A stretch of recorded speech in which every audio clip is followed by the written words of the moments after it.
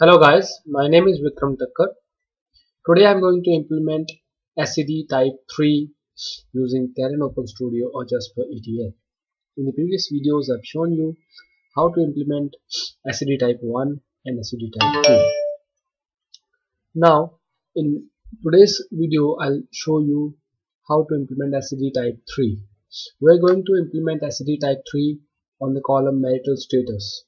So in SCD type 3, basically what we do not store all the historical records of changes for a particular dimension attribute.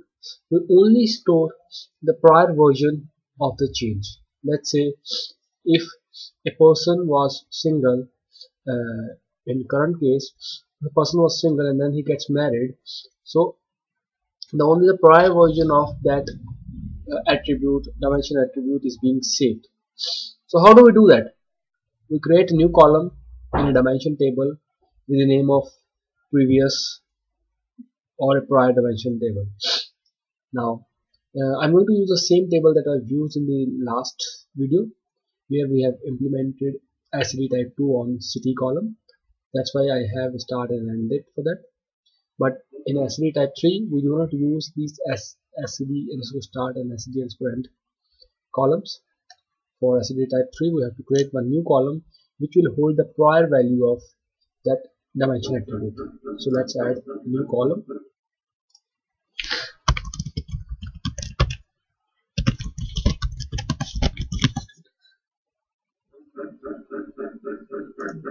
So now you can see that our new column is here. Now we have to implement SCD in Talend. So drag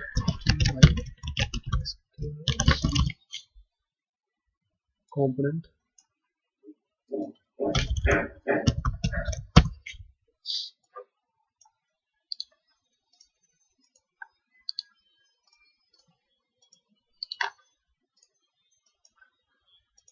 okay. I've already defined a connection to a database where the SCD type 3 table resides. Right click for this setting, use an existing connection, table name.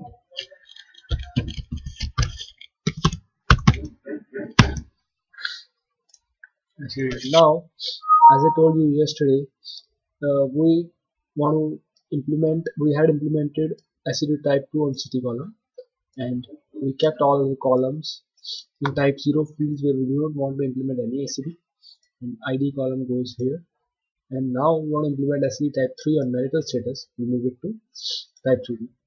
Here we also need to provide which column will hold the value of a prior value. So here you can give the same name that we have just created in a database. Also mention the surrogate.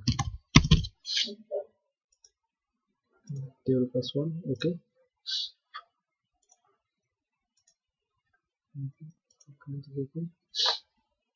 Now if you see the current database, for Thomas Crow is still single. Similarly Shane Steve is still single. Now let's change these two guys to married status. Save this file, run the job.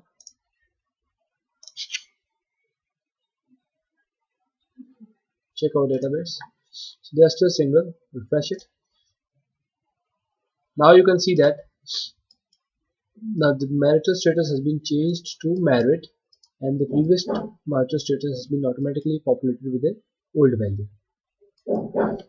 So guys, this is the end of series of tutorial for slowly changing dimension.